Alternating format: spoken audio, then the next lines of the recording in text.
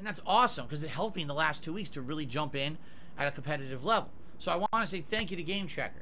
So GameTrekker attempted to do his usual overnight tip before a Street Fighter 6 stream, and he had some stuff to say, and PayPal froze his tip and says that they're investigating it. Now, this has happened before, and I have absolutely no idea what causes this, because this has happened to various people. There have been people who've sat and supported my streams daily for years and never had an issue, and then there'll be someone who'll come in and tip a $1 tip randomly and get it frozen.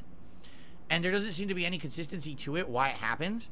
I have no idea why his tip froze. And he even said to me, he wrote me an email, he's like, I'm sorry, you know, because this sucks. He says, you know, I can't just continuously tip and tip and tip and have them all go on hold. I obviously, especially if some of these might unfreeze, you know, I can't keep doing it. I'm like, yeah, GameTrekker, no problem. I understand. Like, I don't want you to keep tipping and having them all frozen, and all of a sudden 10 tips unfreeze down the line and it's hundreds of bucks. Like, that's crazy.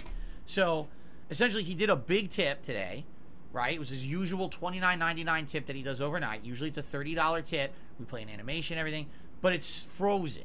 Since it's frozen, I can't apply it to the stream. There may be a chance that, sadly, they're going to end up, what can I say? They're going to end up, like, not clearing it. Now, I don't know why PayPal wouldn't clear it. It doesn't seem to make sense that they wouldn't, but you never know with this damn thing. You know what I mean? Like, you just don't know. So, being that this happened, okay, I'm going to do a shout out for GameTrekker, and I'm going to read his message and everything.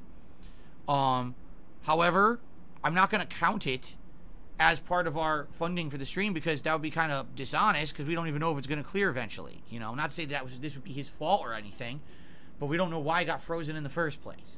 Okay? So, thank you very much to GameTrekker. Here's what GameTrekker has to say. Here's what he wanted to say. More Street Fighter. I have to say, of all the characters you played, the one I keep looking forward to see again play most is actually Lily.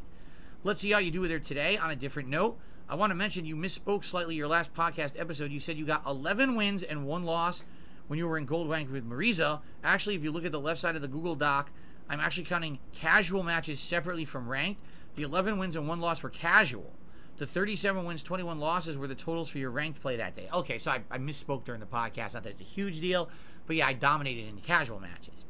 That said, I'm including the casual matches in your overall counts of wins and losses. Good, because obviously you should, because that's still gameplay where I was learning the character. Okay, so thank you. In GameTrekker, I'm excited today, like I said, with Lily.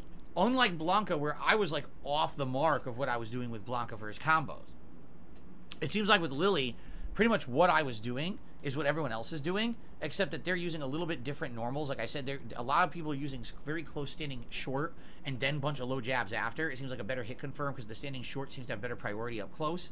And also it's a option select where you can either do 360 throw after it, or you could do the combo, or you could bait a jump because they think you're going to 360 throw, and then you do the rising, I call it rising condor, but I guess in this one it's called tomahawk buster. Yeah, you could do OD tomahawk buster to knock him out of the air there. Which is a good bait, you know, good punish.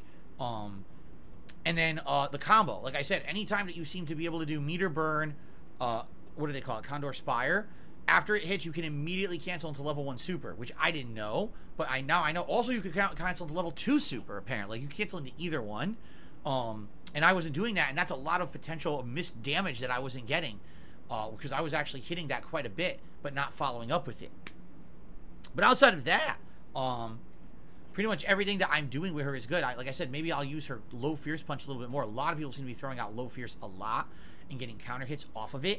You know, almost from scratch, learning this combo, this fierce, and then crouch into the launch fierce, and then follow-ups timing after that. I'm going to have to practice that a little bit in training mode today, see if I can figure it out. But, yeah, thank you, GameTrekker. Sorry your tip didn't come through. It's frozen, so I can't count it towards today's stream. And also, let's hope that, sadly, this isn't a pattern.